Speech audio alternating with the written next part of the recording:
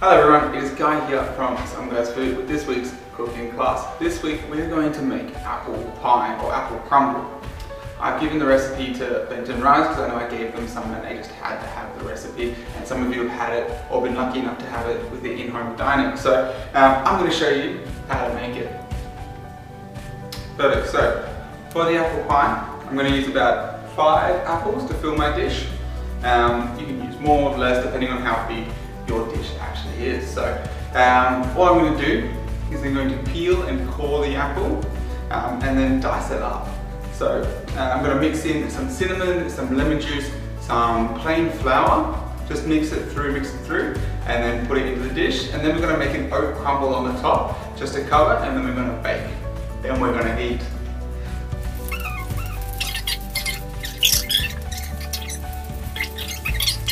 Okay, so we've peeled our beautiful Fuji apples.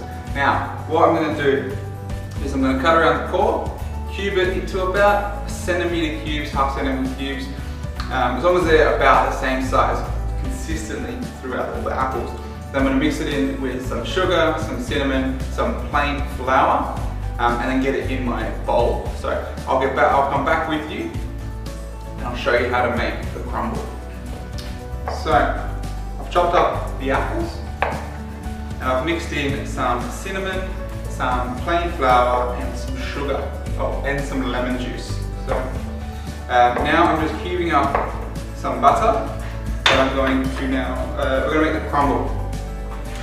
So equal parts flour and butter, and we're going to basically push it between our fingers until you get a crumble.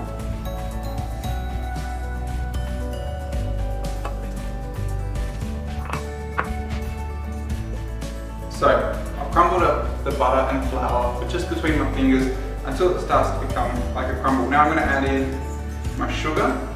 So put in 200 grams of flour. You want about 80 to 100 grams of sugar. Now this is some rolled oats, because I love my crumble with some oats on top. Just using a fork now, because I don't want to combine it. I just want to be able to keep it like a crumble, otherwise you'll get it and it will turn into more of a pastry than a crumble. Perfect. So now I'm going to add in 1 egg.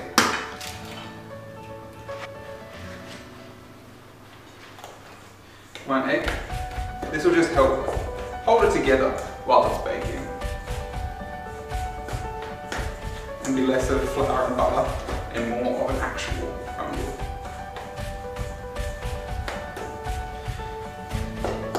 Alright, now all we need to do is put it together. So I've got my dish here, I'm using a stoneware bowl.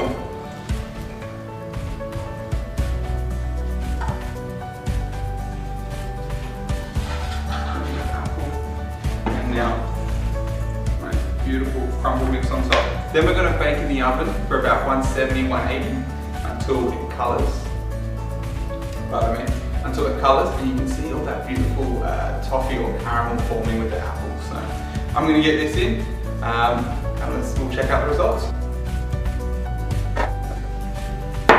Alright, here is your apple crumble. Beautiful caramelised apple underneath with a nice crunchy top. So I'm going to serve this with vanilla ice cream, but you can serve it with some whipped cream. That is it from me. Don't forget to like and share if you liked the video, as well as comment below if you want to see me do any other desserts. So I will feed you all later. Bye.